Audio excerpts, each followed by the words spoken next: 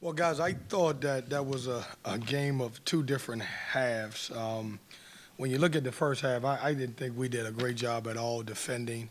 I thought we played on our heels a lot. They were the more aggressive team, both on the offensive end and defensive end. And so obviously we go into breakdown three, giving up 50%. Give our guys credit. We talked about it at halftime. We made some adjustments. When you look at that last 8 minutes of the half, we really sit down and defended, and obviously, held those guys in the second half to 25% from the field. And I thought we did a good job. When you look at it, obviously, I was very happy with our post guys. Right now, that's the strength of our team. Those guys are playing really good basketball, especially at the center position. I thought Malik had his best game scoring the ball. You can obviously tell he's still a little bit rusty. But at the end of the day, we came away with a win, and obviously we survived, and now we'll get ready for Jacksonville. Questions? You talked on Saturday about not being able to do what you guys normally have done well this season and make those adjustments going into the second half. What do you feel like you guys did differently to be able to do that today? Well, I think it was a lot of yelling at halftime. And it didn't come from me. I'm not a yeller, so I'm a calm. No, we just talked about, we started saying, I went back to telling everybody that, listen, if there are defensive breakdowns, you're going to get held accountable for. And obviously you're coming out of the game. We have, up into the last couple games, we've been one of the best three-point field goal percentage defensive teams in the country, in the top, 50 to 75. And, last couple games we've given up 23 pointers, and we've got to correct that. So we talked about it, at halftime. We made some adjustments. We decided to switch a few more screens, and obviously we made it tough for them. Coach, you mentioned the interior play. How much of that, is there still room for growth? Can that sort of be your identity going into 2018?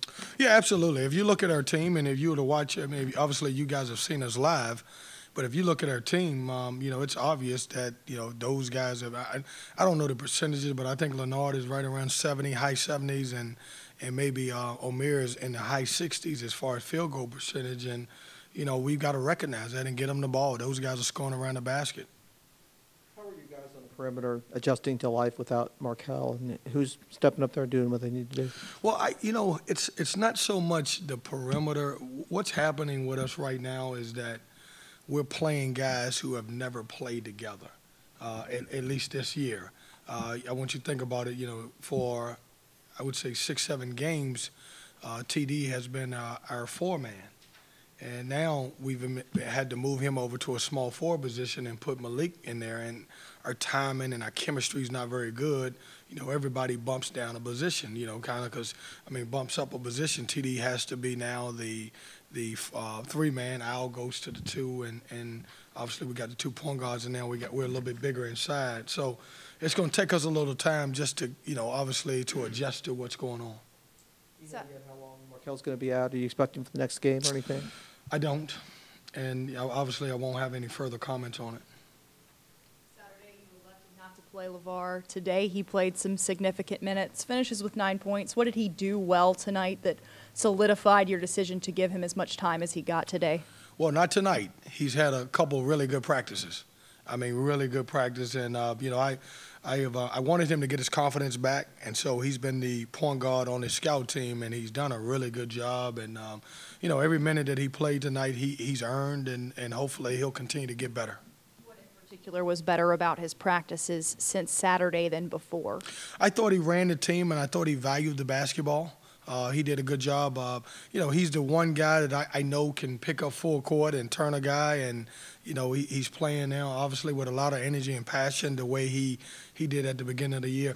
Freshmen, as you guys know, they go in peaks and valleys, and he started off playing very well, then he kind of went into a slump, and hopefully that doesn't happen to him again or Braxton.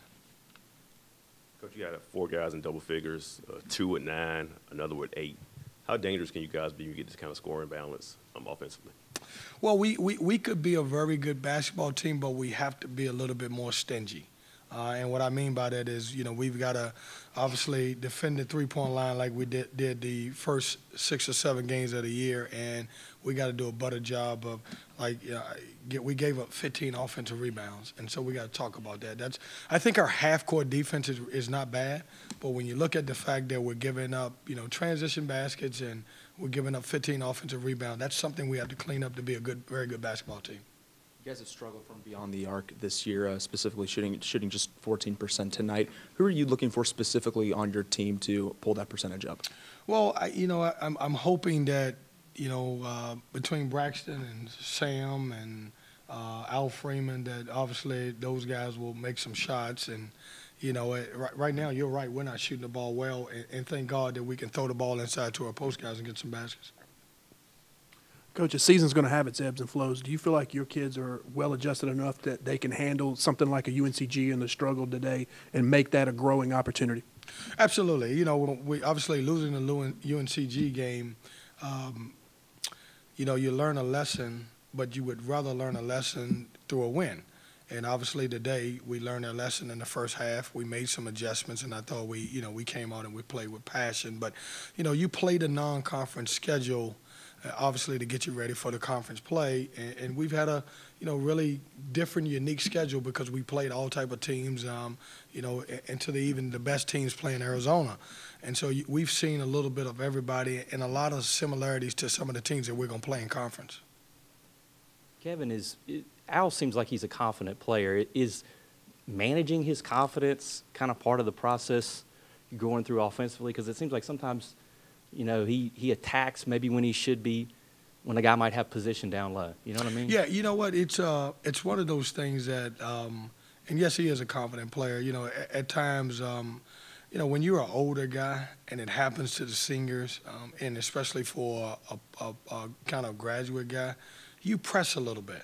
And I think with him right now, he's just pressing a little bit more, and obviously, I would love for him to make the right play. It's going to come down to, we had to do the same thing with Amir at the beginning of the year. I've got to sit down with him or one of the assistant coaches and show him his mistakes and where he can find people and then where he can score the basketball.